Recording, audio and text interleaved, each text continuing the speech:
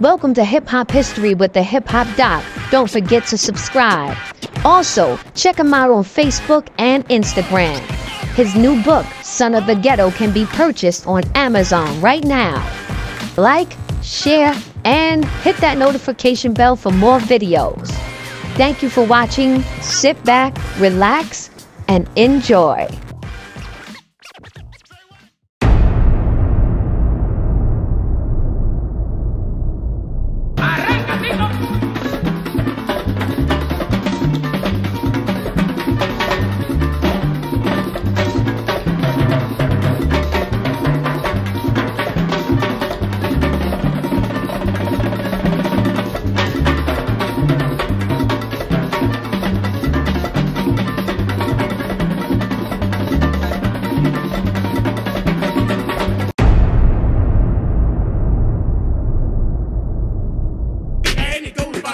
Tito Puente.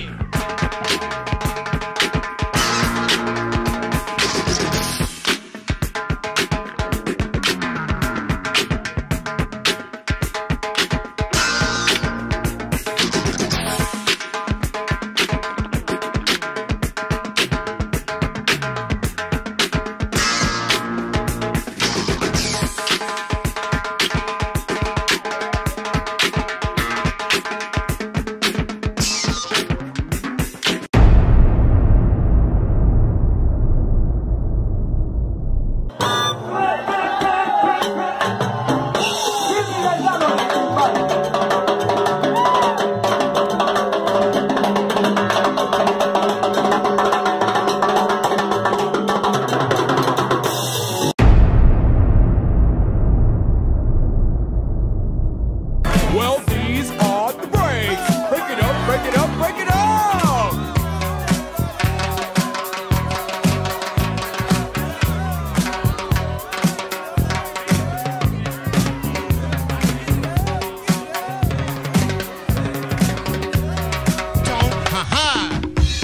Oh, there we go. All right, this one for my man, Charlie Chase. Charlie Chase used to go way back, lose something like this. Break it down, come on, Chase.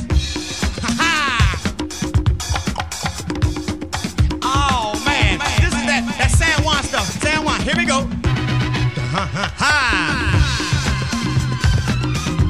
This is the old school.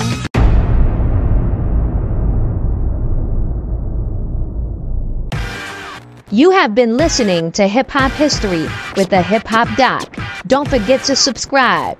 Grace and peace.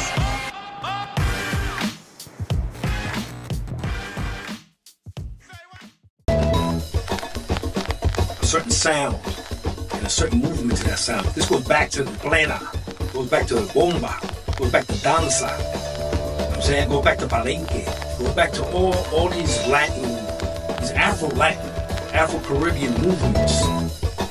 I was able to bring a sensibility of not just the known breakbeats, but also Latin records that spoke volumes to the same sort of ethos that the breakbeats had.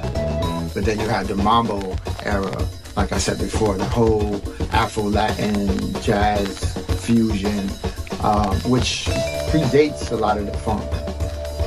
The Afro-Caribbean and Afro-Latin sound, the clave, the cowbell, the cascara, which is the side of the timbale. There's no way you could be brought up in those 5 boroughs, walk in the 70s, 60s and 70s, walk around the street and not run into somebody playing congas in the street.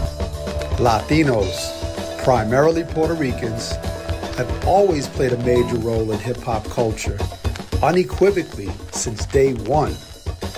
Puerto Ricans are not guests in the house of anybody. Certainly not in the house of hip-hop. We were there from the beginning. We helped develop it. We formulated it in some cases.